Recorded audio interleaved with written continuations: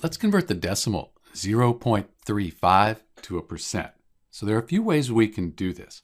First off, we could just multiply by 100. When we have our decimal, we multiply it by 100, that gives us our percent.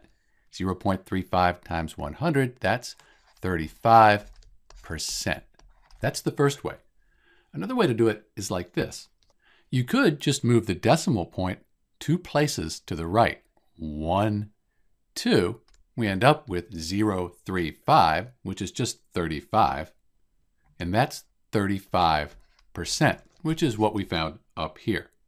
Keep in mind as well as we can write 35 as a fraction. 35 over 100, which equals 0.35, also equals 35%.